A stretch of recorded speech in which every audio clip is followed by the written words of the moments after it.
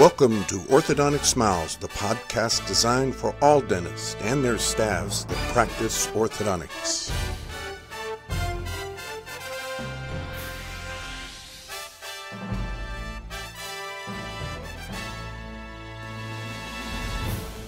Hi, I'm your host, Dr. Ed Gonzalez. The sponsor of our show today is the American Orthodontic Society.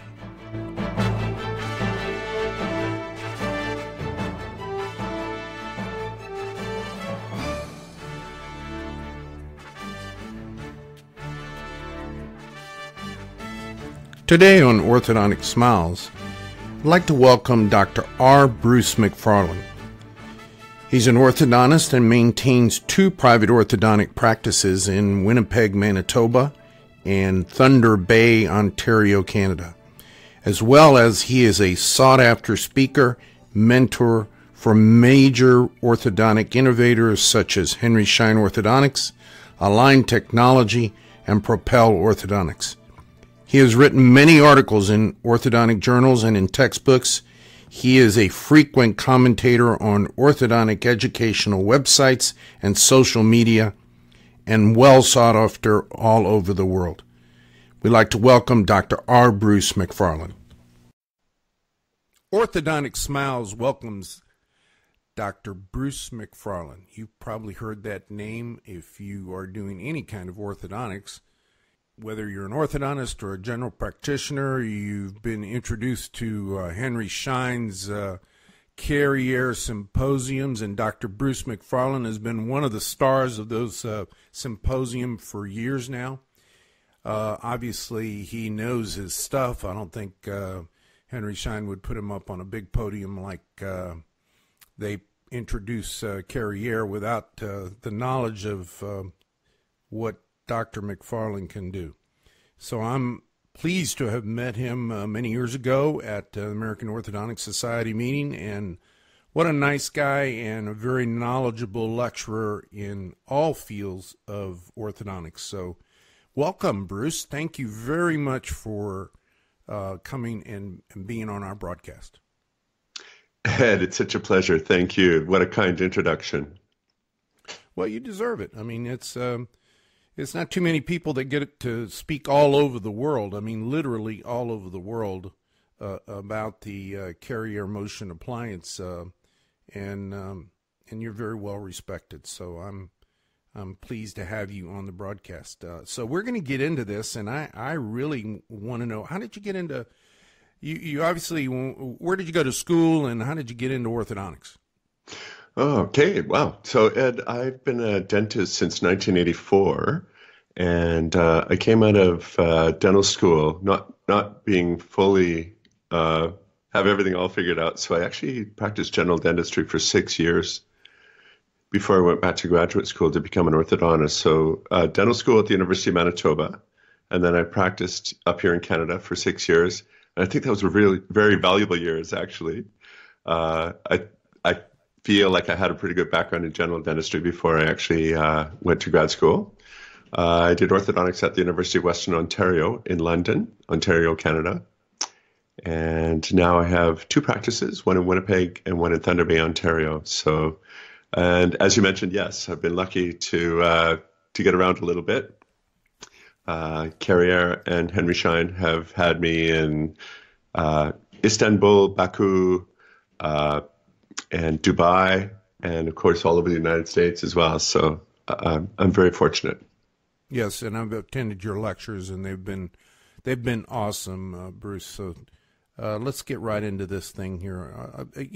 There's a lot of us that do orthodontics, and we all have found that the Carriere motion appliance has made some of the most difficult cases that we ever attempted much easier. And even in the mixed dentition, tell me about your experience. I'm a pediatric dentist, so I'm always interested in what you would have to say about treating out class 2s and 3s with the motion appliance in the mixed dentition. Well, Ed, I'll tell you, like I've just like you, I've tried just about every single mousetrap that's out there, removable, fixed, and I've always come back to the Carriere motion device, and I think because of its, it looks like such a simple device, but there's so much going on with it, and it's so elegant, it's so well tolerated, it's relatively inexpensive compared to some of the other devices that are out there, not easily broken, and things can't go wrong with it as easily as some of the other devices. So it's been my absolute go-to, kind of like you, for about the past 10 years or so in the mixed dentition. Yeah, it works very well, and you're right about that it's easy. I had my first Carriere about, let's see, my grandson is 21, so he was 9 when I put it on, so that just gives you an idea how long ago I started putting these things on. and it's fun. It's fun now that he's 21. It's a whole different grandson when you got a 21-year-old going out to parties as we have. But in any case, he's got a beautiful set of teeth. He was a Class 2 skeletal when we first started, and I've told this story so many times, but even to Carriere when I interviewed him, I said, why didn't you tell me we could use these things in skeletal Class 2s? And he says, I didn't know. He says, at the time that you started using them, I didn't know that that we could correct skeletal Class 2s with the Carriere motion appliance. Back then it was the distalizer. Yes. And I put it on, not even knowing myself that it would work, but he lived next door to me, so if anything went wrong, I could always remove the appliance. So I gave it a try, and sure enough, within 4 months, Bruce, this thing had corrected his skeletal Class 2, and he looked fantastic. To this day, he looks awesome. His lower jaw came forward. He's a perfect Class 1 at the completion of treatment, and I think it only took me about something like maybe 12 months total treatment time, including the bracketing after the whole thing was after it was all done. So what's the advantages of this Carriere motion appliance in the mixed dentition? And we're talking mixed dentition. That's even more applicable. I think it works better in the mixed dentition. And that's an interesting comment, and I've had a great discussion with Luis Carriere about that very thing. It's been my thrust, of course, as an orthodontist, I get patients whenever I get them. As a pediatric dentist or a general dentist, I think you'll be in a much better driver's seat for this because you'll actually know these patients from a very young age, and you can call it when the timing is just right for these devices. So I think it's very applicable to the group that we're talking to. The advantages are that it's very well tolerated. It's effective. It's a terrific molar derotator, and of course that's important for initial Class 2 correction to get that mesiobuccal cusp swung around in a lot of these mesio-rotated molars. It's an excellent distalizer, which was, you mentioned its original name, and I think it's quite appropriate that they changed the name because there's so much more to it than just a distalizer. And then the other two things that have been so kind of pleasantly surprising for me is such a neat secondary reaction in the mandible, and you talked about it with your grandson, with the mandible actually coming forward, and the overbite as well. And a lot of these kids are Class 2, but they're also very deep bites, and that has been really neat that we can address that early with the vertical vector of the elastics working so well. The other neat things about them in the mixed are kids at this age will really help you out. And mom and dad like them. They're excited to get started with orthodontics when they're 7, 8, or 9, right? Exactly. I mean, I'm assuming you're putting them on the 6-year molar and the primary cuspid. Are you using them that early? Yes. Absolutely. Right on. Yeah, so that's a wonderful time to be dealing with these kids. The growth event isn't quite as profound or quite as defined at that age, but we still get a really good effect with the Carriere Motion 2 in the mixed dentition. Well, and let me ask you this question. One of the things that I've run into, and we're getting into I love this kind of podcast because we really get into the technical aspects of an appliance, and I think our listeners like to hear this.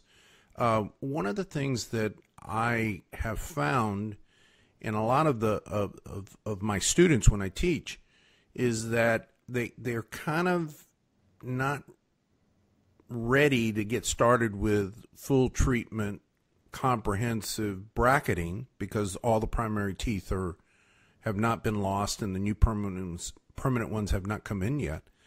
So they have a tendency to not know exactly how to maintain the molar relationship that they've achieved with the Carriere. What I teach, and I'm curious as to the way you do it, I teach putting in a Nance holding arch to the molar after I'm done. I mentioned this to Carriere. He had not done this. He thought it was interesting. His concept was to overcorrect and leave it, but I never leave anything to chance. So I put in a Nance holding arch to hold the 6-year molars in place until all the rest of the primary teeth are lost and the permanent ones come in. Ed, no, I think that's a great idea. I'm more with Carriere. We actually overdo it, probably, to kind of a super class 1 in the class 2s, and then I'll hold just with a holly. If I'm concerned, sometimes we'll use like a clear retainer on top and have them wear like some class 2 elastics at night. But my whole thing about early treatment is to really keep it short, sweet, and defined, and not use up too much of the kids' tolerance. We've got to save some for phase 2. But of course, a Nance doesn't require much in the way of maintenance or the child's participation. So I think that would qualify. Well, one of the things go ahead. I'm sorry, I didn't mean to. Sorry. So some of the changes that have occurred can be a bit tentative and a bit prone to relapse. So it's either overdo it or solidly hold it. Well, one of the things that we've been chastised for, those of us who use the Carriere, is that this concept of sagittal first is not backed up by the history of providing a mechanism for the lower arch to come forward if the upper arch hasn't been expanded. And I'm curious if that's what you do. Is unfortunately or unfortunately, that's what I do. I expand the upper arch, then use the Carriere. The Carriere first, or the sagittal first concept does not suggest that. It suggests that afterwards. What do you do? Okay. So, Ed, you really run into a neat concern of mine as well. And that is this sagittal first concept is so dogmatic that, if you talk about transverse first, I'm actually quite a believer in that. And, of course, we talk the analogy of the foot coming forward. The shoe has to be wide enough. Absolutely. I teach the same exact thing, Bruce, the tennis shoe and the high heel, right? Right. A lot of my fellow speakers, though, they are like you described. They get the sagittal first, and then they'll deal with the transverse later. In my personal opinion, I think that's backwards. And I do a lot of these kids where we're expanding first, and I'm pretty old school with the old Hyrax type expanders or Haas type with the screw, and then I've got a great maxilla into which the mandible just comes forward beautifully and naturally comes forward. Yeah, Carriere motion. Yeah, we're old McNamara people, aren't we? Of course, yeah. Yeah, and we've really bought into that. It's hard to change those of us who grew up with that, advance the mandible by expanding the maxilla. So one of the other things that is coming around that is so important, and I'm becoming such an advocate of, and that's pediatric sleep apnea. Mm-hmm. With expanding the maxilla This is something that's so important, and I think those of us in pediatric dentistry and in orthodontics need to really be more cognizant of this, because if we ignore the maxilla and just do sagittal first, we've really not helped that child develop the maxilla to some degree, so that if they have any sleep apneic diagnostic problems, we're really not helping them by not expanding the maxilla. And I absolutely agree with that. And I think a lot more of it has come to light with the advent of 3D imaging. And people like Sean Carlson and Juan Carlos Quintero has showed us, in amazing 3D, the kinds of changes that you can realize with a child's airway through dealing with the transverse and the anteroposterior. So I'm actually in agreement with you. Absolutely. Quintero, I sat in his lecture. I had been doing probably over 3,000 expansion cases, maxillary mandibular expansion cases. And I sat there and he gave this lecture, and he was doing the exact same treatment I was doing, almost with the exact same appliances. But then he showed how, with 3D, how the airway expanded, and I was amazed. I said, I didn't even know I was doing this. I treated all these people, and I didn't even know that I was accomplishing what he was showing. So I was excited about it. And now it's become more and more evident that we need to really understand the airway and understand what sleep apnea is and how we literally can save lives by just being cognizant of the airway.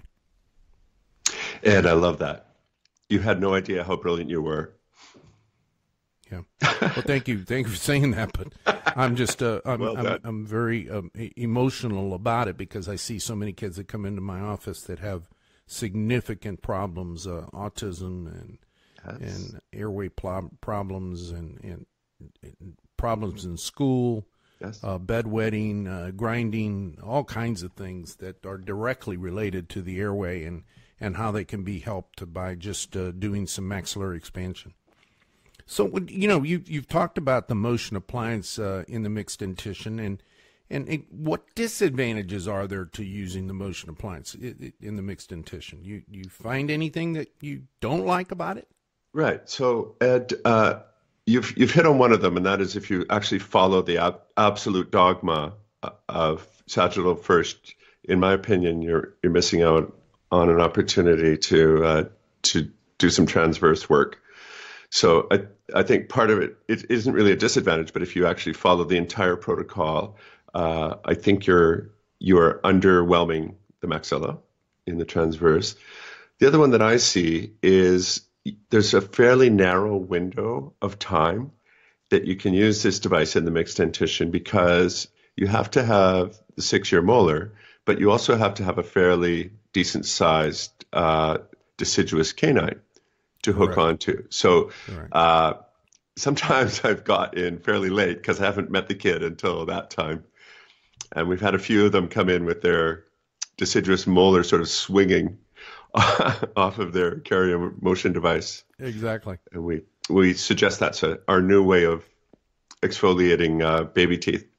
But so it does pull them down, doesn't it? Right. It really does. But you know what I've done, Bruce, is that I've just waited a little bit longer, waited for the first primary molar to come out, and let the first premolar erupt, and then I use the Carriere the short Carriere from the first premolar to the molar, and I get the same results. That's an excellent solution, Ed. So if it's too late for the deciduous canine, but you're getting a first premolar, go ahead and use that with a shorty. Beautiful. Yeah. Are you using the colored Carrieres? I haven't really had those as something that I offer in my practice. We have a few of them, and certainly, if the kid looks at them and wants colors, we'll go for it. But it hasn't really been a big deal. No, I think it's not been a big deal for me either. I think most of these kids are excited to get some kind of braces, and they want people to see them, so they end Right. up not giving us too much grief about using a stainless steel appliance. Right. Right. I've only in the past few years been using the Carriere Motion 3 appliance. Yes. Have you had a lot of experience with that? Yes, indeed, Ed. Oh, well, how are you using it in the mixed dentition? So uh, a lot of those, or almost all of them, they also have a transverse issue in the maxilla. So what I've been doing is using an expander, a fixed expander in the maxilla, and I've got like buccal tubes on the sixes and some hooks, and then I will do the expansion. And while I'm holding with the expansion, we will put the carrier motion on from the lower C, deciduous canine, to the lower first molar, Mm-hmm. and then they run the elastics back to the band that's attached to the expander. So it all kind of happens at once. Are you expanding at the same time you're using the rubber bands? Because I use rapid maxillary expansion, we're doing it in about 2 or 3 weeks. So I usually don't start the elastics until after I've kind of split the palate, and then we go ahead with the class 3 elastics off the carrier motion. With all of these devices in the mixed, Ed, we stay with force 1 elastics. I Mm-hmm. find that force 2 is just too much of a load on a little baby tooth. Yeah. Well, that's Sometimes one in of the the class things 3s that we'll even back up. I think a lot of the young guys that are just getting started with the Carriere really don't realize how important utilizing the right elastic to the treatment. You can't use your go-to class 2 elastic. You've got to use the Carriere Force 1 and Force 2. Yes, I agree. It's tried and true. So definitely don't go away from that. Yeah. Are you're doing rapid palatal expansion to start with, and you're starting out with the Force 1 on the class 3s. Yes. So that means that you're doing, how quickly are you expanding within a matter of, you're turning, how often? Once a day? And in a lot of them, I'm going twice a day. So we're actually expanding these kids in about 2 weeks, most of them, depending on, of course, how much expansion they need. And we like to overdo it a little bit. And then because I don't want any dental alveolar change, I'm all about physically splitting that palate. Mm-hmm. And so we have it happen very fast. And then while that's holding, we go ahead with the carrier motion elastics off of the lower C's. So you expand first and then start the elastics. Yes. Okay. All right. And how long has this been taking you in most cases? Let's just say you have anterior teeth and crossbite. Right. So, of course, that depends a little bit on how much of a class 3 they are. Like a lot of these kids are like the pseudo class 3 where they're actually edge to edge and then they posture forward. This thing very quickly overcomes that. But if if you're fighting a true there's a skeletal component to the class 3. I'm finding it about the same as the class 2s, 4 to 6 months. Oh, okay. Mm-hmm. I'm finding it just takes just a little bit longer to get those class 3s Yes. to move forward. I'm always amazed at the class 2s how quickly they move, but the class 3s seem to take a bit longer. Yeah. Especially if they're skeletal and you've got some hereditary involved in it. Right, I agree. One of the neatest things I do, I watch their profiles very carefully. And a lot of these kids, it's not that they are maxillary or mandibular prognathic, they are maxillary deficient in the anteroposterior. And I think that might be the answer to your question, Ed, is it's a little tougher to haul a whole maxilla forward. And that's why maybe it's taking a little longer for the class 3s. I agree, an extra few months. Statistically, you're going to find most of the class 3s are maxillary deficient. So yes. You're right, I agree. But I've started these things even in the primary dentition and gotten some great results in the primary dentition. As in not even a first molar? Yeah, Is that exactly. right? That's cool. They've treated out just like I would put on a reverse pull headgear. I can reverse the anterior crossbite the same way. That's Carriere awesome. suggested that when I spoke to him, is that he uses in the primary dentition a rapid palatal expansion, but he'll just get started even earlier, getting that crossbite corrected. Wow. What disadvantages do you find on the Motion 3? Well, a few of them, Ed. I think if there's a true skeletal class 3 coming, you're not going to overcome it. And we always look around the family and see, what the skeletal tendency is in the family. It's a little harder on a lower deciduous canine, as in we get a fair bit more over eruption of the lower deciduous canine than we do an upper deciduous canine in the class 2s. So we end up having to do a little bit of occlusal equilibration once we get the bite jumped. Yeah, they do kind of come up out of the socket, don't they? Right, indeed. And it scares people. I get calls all the time from some of my students, and they say that these appliances are pulling the cuspid out of the socket. And I said, just bear with it; it'll be okay. Indeed, and even permanent cuspids later on as well, Ed, and we see that.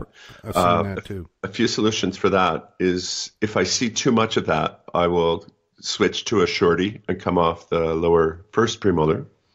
The other thing we've been doing fairly recently is actually physically cementing the canine to the first premolar in those cases. Like underneath the Carriere motion, those two teeth are actually bonded to each other. And I find there's a little more resistance to the extrusion because Wow, what a great idea that is. That is awesome. I hadn't even thought of that. And that's one of the things I've always been concerned about.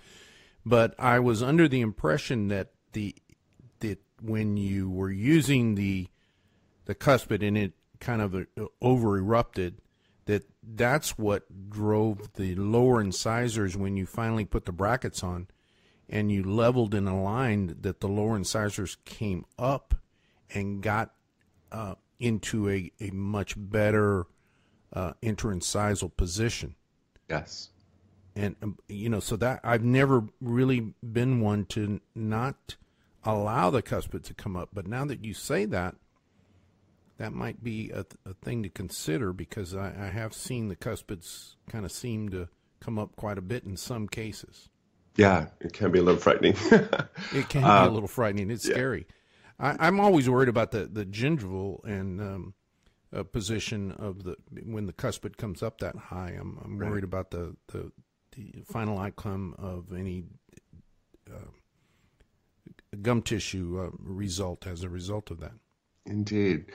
In general, Ed, I find that it reverses itself quite nicely in most cases. Like I've never really sort of, iatrogenically produced a dehiscence or something like that. Especially since almost immediately after that, we're getting into something on the lower arch, either aligners or braces. And so I find it's a rather temporary thing.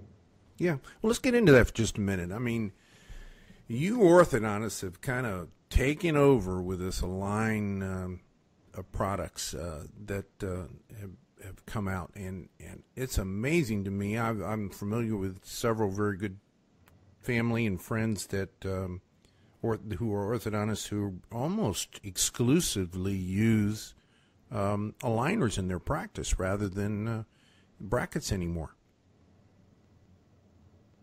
Ed, I'm there. Actually, one of my offices, I have two in Canada. One is clear aligner exclusive. And I've sort of, that has, by declaring that, you pretty well force yourself to look at every single case as a clear aligner case. And, it's nice to have, having said that, I'll still use a lot of auxiliaries. And of course, Carriere motion, both class 2 and class 3, dovetails so nicely with clear aligners. In the class 2s, we start the lower arch already and get it leveling and aligning as the Carriere motion is doing its thing. And then by the time we're in a class 1 platform, the lower arch is pretty well done. And then we just rescan them.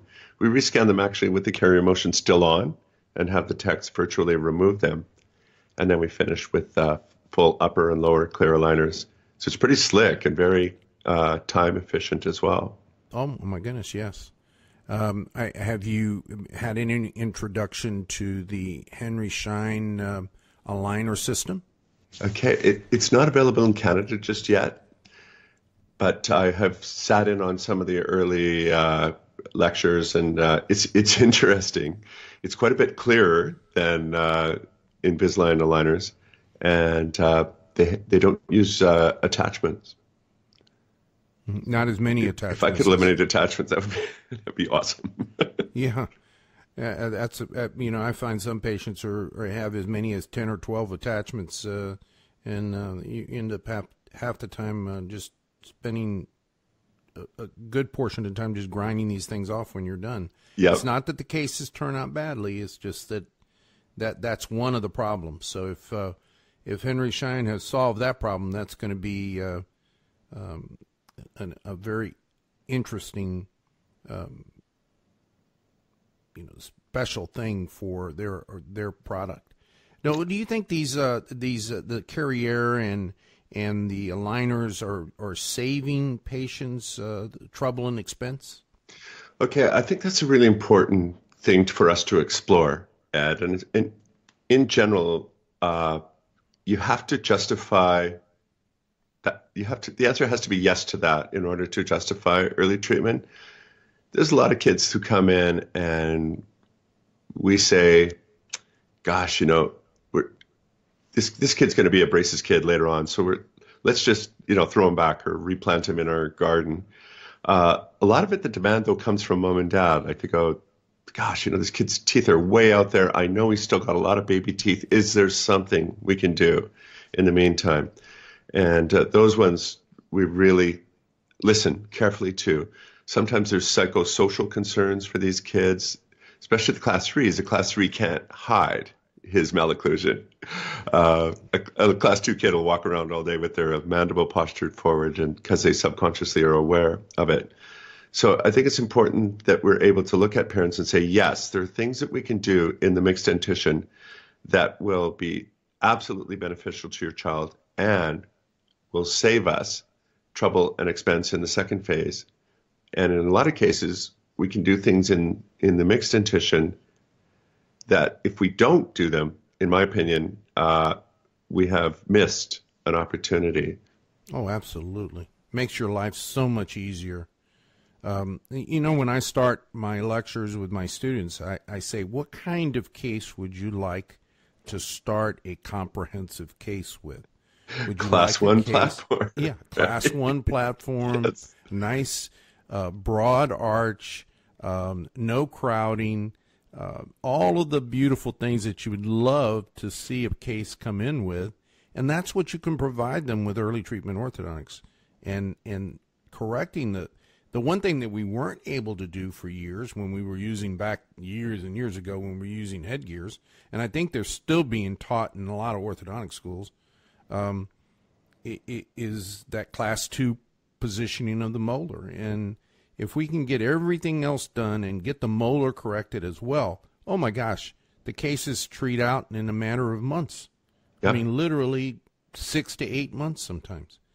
I'm getting done with cases much, much quicker than I have ever gotten done with them before. Absolutely agree, Ed. It's been a real neat addition to my repertoire. The other cool thing, of course, is that the upper incisors in the class 2s and the lower incisors in the class 3s, although we're not hooking directly onto those teeth, we see such a nice opening up of those teeth. And especially when it comes to clear aligners, if we're going to follow that up with a class 2 clear aligner case that had really crowded upper incisors, those aligners can grab a lateral incisor so much better if it's isolated because of the interseptal fibers that have pulled it apart with the Carriere motion. Yeah. It's magic. And we've always struggled so much with lateral incisors with clear aligners. So I just love using Carriere motion first. Yeah, you get that little space between the lateral and the cuspid as Yes. you distalize. It's much easier to move that lateral, isn't it? And rotate it, bring it forward, do what you need to do with it. It's perfect. It's amazing. Right. Well, these things are being used by general dentists, and I know you're out there teaching, and a lot of general dentists have heard you speak about incorporating these strategies into their practices. What's the best way to do that for them? I mean, there's a lot of guys out there using the Carriere appliance and Align products. How would you suggest that they get the knowledge? Well, thank you, Ed. I actually have a little company that I help out general dentists, and I can be the angel on your shoulder, especially when you're first starting some of these things, if you have some trepidation. I talk about the definition of an expert is someone who has made pretty well every mistake possible. So that's me. That's me too. Yeah. And so, Ed, it's a little company called I Can Do, which is an acronym for Improvement, Constant, and Never Ending for Dentists in Orthodontics. And it's a website. It's icando.ca. It's a Canadian website, so make sure it's .ca. And on there is all of my online courses and all of the lectures that have been recorded that I've done. And also, I think one of the most valuable things is there's a mentoring service. So on a case-by-case basis, you can send me all of your records and your sort of treatment goals. And especially when you're first getting into this, I will sort of give you the step-by-step on how to get this set up and how to oppose the Carriere motion on the other arch. And I think one of the most valuable things is along the way, I will troubleshoot for you. So, something's going wrong or you're worried. It's just a photo, and I will absolutely. So valuable. What a great idea, Bruce. That's that you understand that there are people that are not really getting in trouble. They just think they are. Sure. Sometimes you just hold their hand just a little bit, and they can get through just about anything and find out that they are rock stars doing orthodontics. So that's a great idea to have come up with that concept, and I'm sure that will be very valuable. And I hope that there'll be a lot of people out there that heard this podcast and will refer to you as their mentor. That's great. We've got well over 5,000 people listening to this podcast in 57 countries. So I'm sure you'll get some phone calls for sure. Awesome. All right, Bruce, I can't thank you enough. You've put together a great podcast for us, and something that a lot of people are interested in. I'm very impressed with the fact that not only you're using it in the mixed dentition, as there's quite a few people that don't do that, but I'm impressed that you do. Number one, I'm impressed that you still stick by the old McNamara theory of expanding the maxilla first. That's incredible. That goes against the grain, but I still think it's the right thing to do. And you've outlined the advantages and disadvantages of the Motion 2 and Motion 3. What a great podcast this was, and I thank you so much for being on. Ed, it's such a pleasure. Well, thank you so much. And I hope you tune in to Orthodontic Smiles in the future and listen to some other really, really good speakers that come on and tell us their experience about doing orthodontics in their practice. So thank you so much, and thanks for being on Orthodontic Smiles podcast. You're very welcome. This is your host, Dr. Ed Gonzalez. I want to thank you for listening to Orthodontic Smiles today. If you enjoyed our broadcast, please click the subscribe button. We'll be in touch with you in the future about our further broadcasts. Thanks for listening.